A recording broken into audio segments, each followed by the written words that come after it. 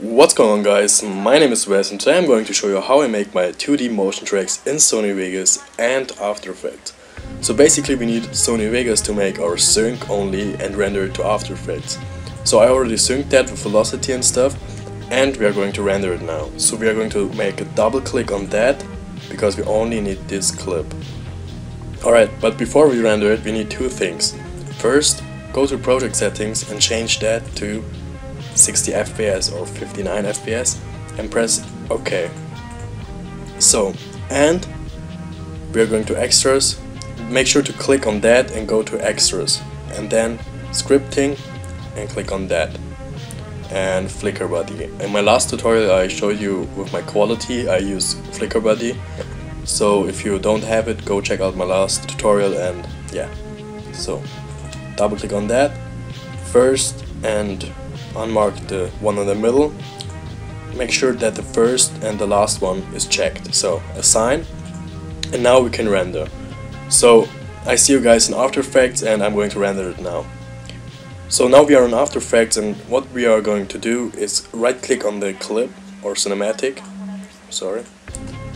and go to track camera. So now the camera tracker is done, we have these points to make our text. So we are going to mark some of the points and create text in camera. So now we have our text. Hold on, text. Okay.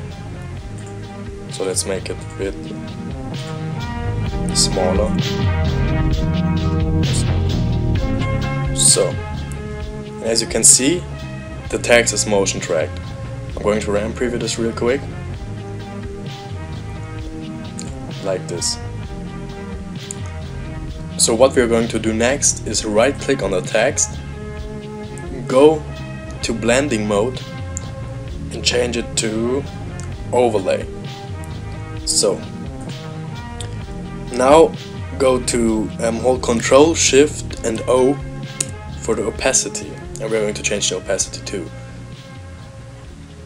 So change it to maybe 70.